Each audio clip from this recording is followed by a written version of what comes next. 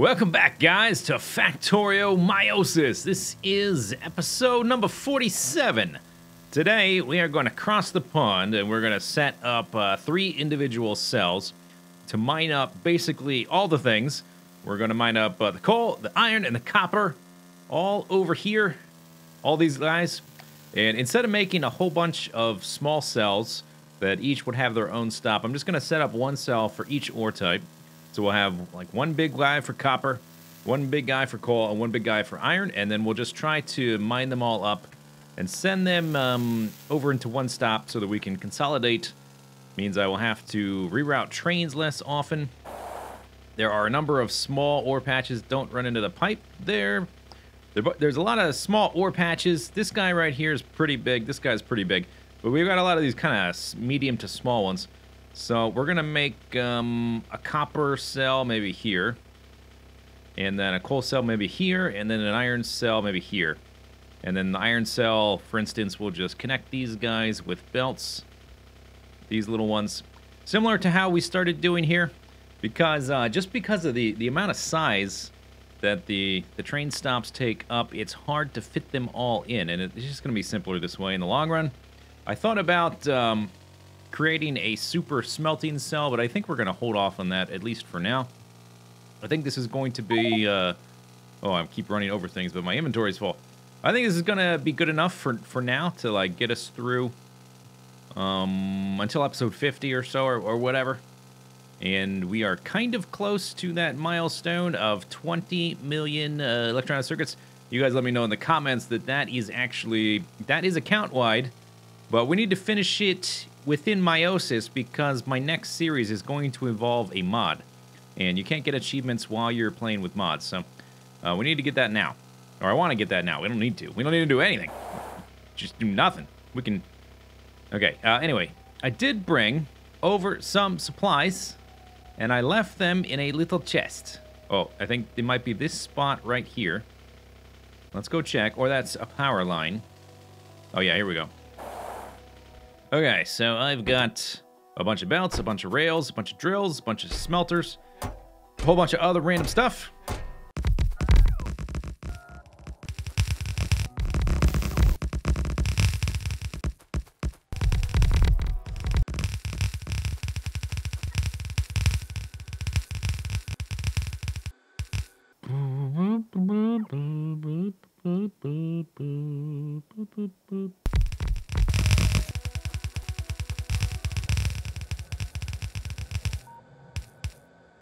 Well, I've done 2 supply runs for belts and, well, for all the different pieces that we're using to construct all these things. I've got the copper guy mostly set up. He's got enough smelting there to more or less fill up 8 lanes of express belt.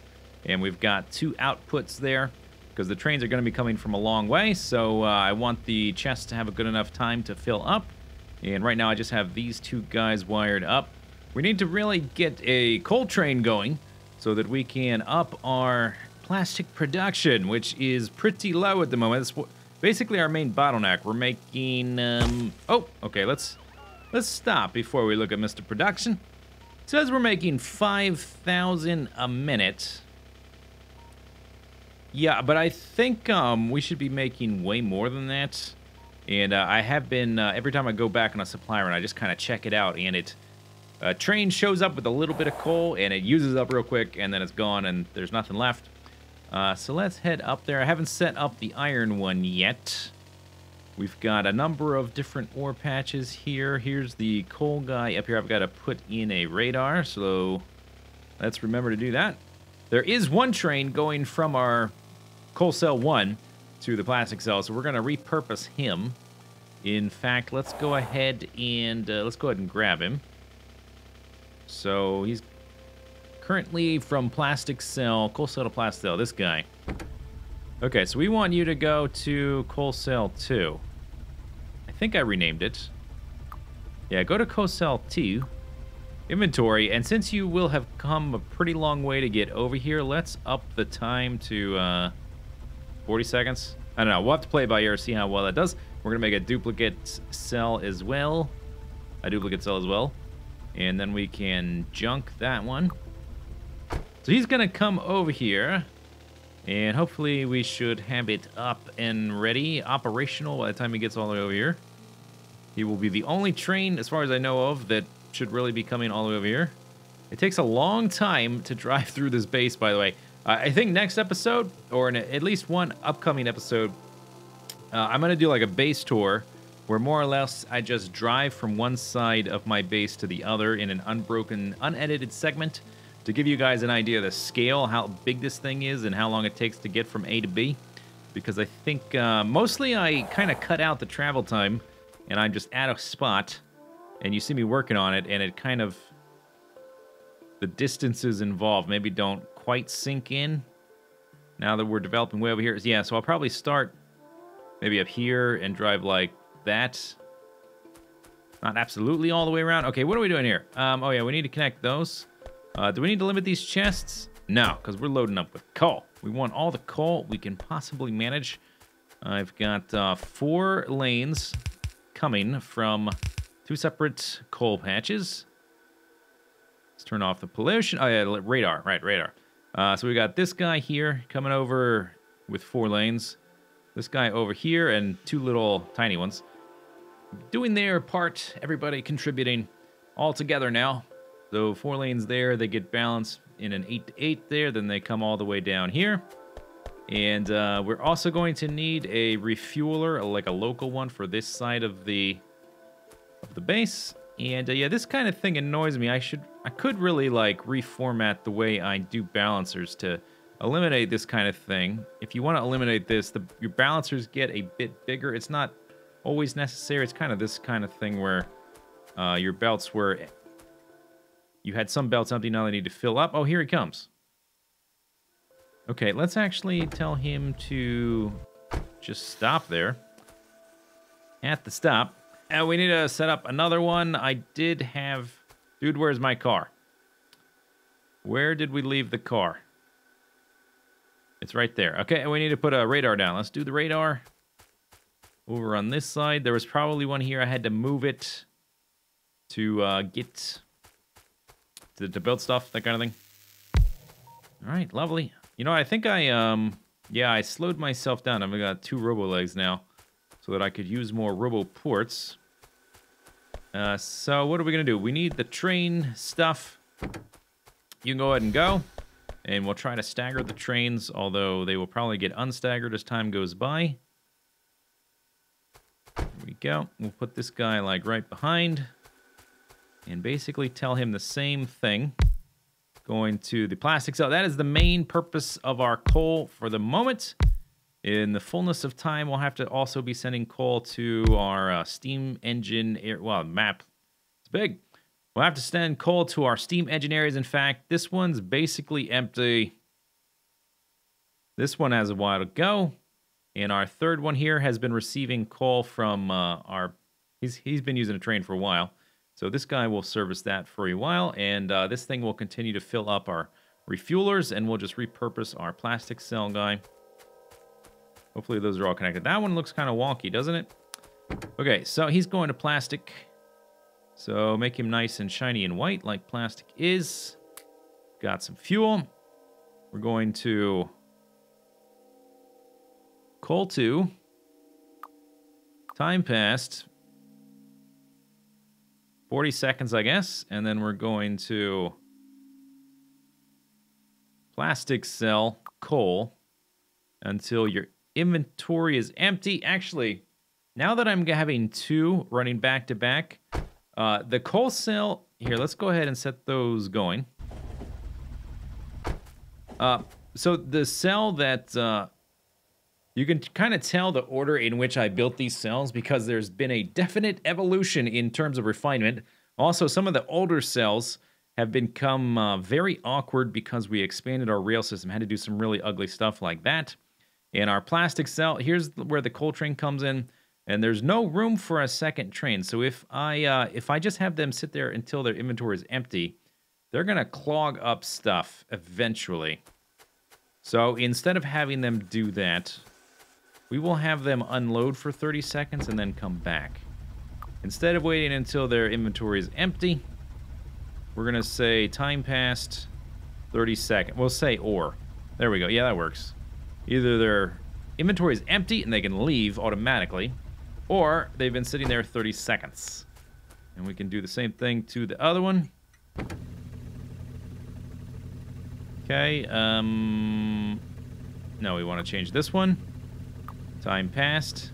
Change the condition to ore, and that should be good to go. Our production of plastic should soon be rising. Where is it even? It's not even on our list because I guess when I did observe it that one time, we were in a spike where a train had showed up. But now we should be delivering much more. Oh, this thing is more than full, huh? Okay, maybe 40 seconds too long. All right, let's just go with 30 since we have 2 anyway.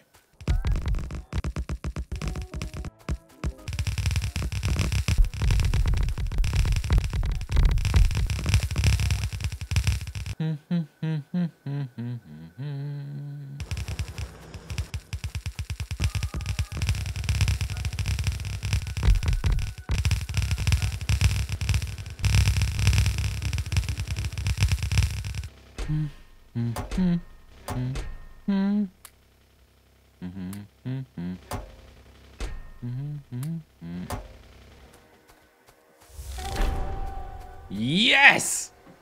Oh, finally! Produced 20 million electronic circuits. I've been doing miscellaneous crap for hours waiting for that to happen. Holy crap. Okay, seems like our plastic production has improved. And one of the things we're probably going to do next episode, I think, is we are going to completely demolish and rebuild our plastic cell and our blue circuit cell. In particular, the blue circuit cell is just a total mess.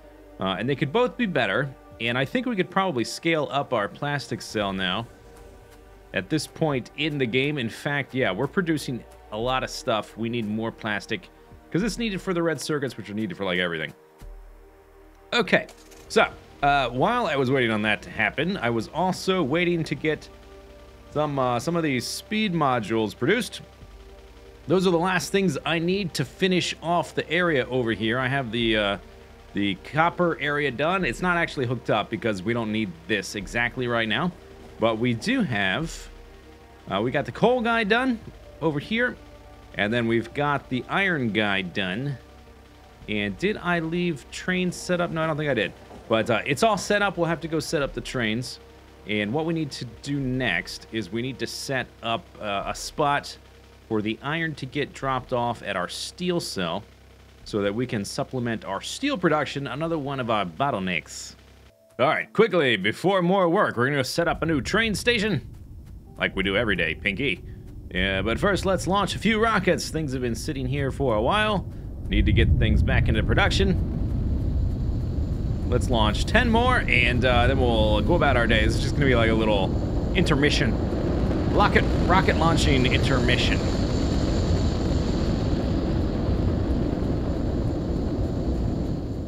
All right, so this is the steel cell area. This is where the steel's being loaded, and we basically just need to have a drop-off point next to it for iron plates that are going to come pre-smelted, not as ore. Otherwise, I guess we could just merge them onto these belts once they get dropped off. They're going to have to go over to the smelting area. So let's see, if we do something like this, here's our unloading station blueprint. It needs to be able to merge into this line here, obviously. So normally I like to have them nice and parallel, but what are you going to do? I guess I could rebuild this, but I'm not going to. Don't hassle me, okay? I suppose we could build it kind of like back here would be fine. Just give it a nice little bit of space. Well, another thing to consider is that we want enough space for a second train, because I'm going to use 2 iron trains to bring iron over there. And in the future, if we really like scale up huge time, then we have room for another slot over here. But we need room for like a backup train to be here and to not get in the way of the steel loading trains. So maybe just something like this. Should be good. And I would like to reformat these so that we've got 4 belts leaving here. It'll be easier to split things into the what we have over there. And I think we're going to be... We can probably, running 2 trains from that other area, have more than 2 belts full. So that would be a good idea. Okay, so robots are doing their thing. So let's hook this up to this guy. So as narrow as that'll go will be like that. Okay, can we do it? Please work. Yes. Oh, that's very good. Perfection. I will actually move that one to there. Okay, good. Actually, that can be... Why don't we make that a normal stop instead of... Why is that a chain stop? I think normal stop's fine. Okay, there we go. And then since these two are going to be merging, we'll want one to, like, wait. There we go. Oh, I guess there was one right here. Whatever.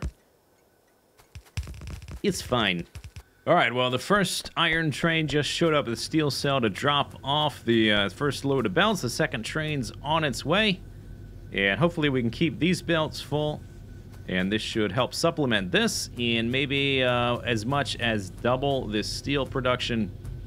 And yeah, I guess once these iron guys run out, we will extend this to try to get as much steel as we can. Having more than... Well, this is not enough. We need way more than that. We could probably double this and still need more. But I think that's going to help a lot. And it's going to be a few seconds before this catches up. Because it takes 5 plates for each steel ingot. Okay, it looks like the belts have caught up. They're mostly compressed. And looks like the density has increased quite a bit. In fact, yeah, I would say it just about doubled. That's pretty good. Here's the second train unloading. And the first train hasn't even finished. Okay, time to blow off some steam. A lot of things added to the base today. A lot of throughput, a lot of miners, a lot of belts I placed down, a lot of furnaces and all that kind of stuff. Let's launch some rockets. Let's use up some of these resources we're just mining out of the ground. Let's just blast them off into thin air. They probably don't even go anywhere. There's probably just a, like some moon somewhere where all these rockets just land. There's a huge pile of them just sitting there doing nothing. So, to refresh, we did today. This is what we did in this episode. We did all that. All these guys. This guy, this guy, this guy. And also add a little train stop. Oh my god, it's so noisy. It is so noisy. I do edit it down to a respectable level for YouTube. But when I'm listening to it, I feel like I have to shout over it. I can't even hear myself think it's so loud. Oh no, here we get the swarm of robots. 126 rockets shot off into the ether. Now, there is a mod that will let you automatically launch these as soon as they're full. But there is still one more achievement I would like to get. We'll probably work on that next time. It's going to be kind of straightforward to get. We're going to supply ourselves with 10,000 items with our logistics system. That will be simple. And once we do that, there will be no more achievements that we can achieve in this map. So maybe I will add that mod. I'm not sure. Don't know if we really need it at this point. Maybe we will. I don't know. I haven't decided. All right, the robots are delivering. Do I need more robots? I thought I added a ton, and it looks like a ton, but you can see that they're kind of not delivering to all 10 silos all at once. They're kind of doing it in phases of 5. I might need twice as many robots, which means I would probably need twice as many, or maybe I don't have enough roboports. They're having trouble charging. Oh. Yeah, maybe I don't have enough roboports. Could be a combination of the two. Maybe we will buff this place up in a future episode. Maybe pretty it up a little bit so that what am I trying to say? So that looks a little bit nicer with like some concrete underbelly or something. Some nice detailing. Some aesthetics. All right, how far are you along? 91%. Next batch is ready. Last 10 for the video. This will put us up to 136. Maybe I should launch 4 more after this off camera just so we're set up to an even 10, round off that number. Next episode, I think we're going to be trying to straighten out some of the kinks in our plastic and blue circuit areas. Oh my god, it's so noisy.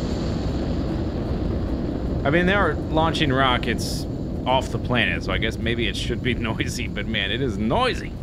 I say that every time, and maybe it's getting repetitive, but it is incredibly loud. All right, there we go. 10 more. 10 more rockets. That's the end of the episode. Hope you guys enjoyed it. We'll see you next time. See you later. Take it easy. Have a good day. Bye-bye.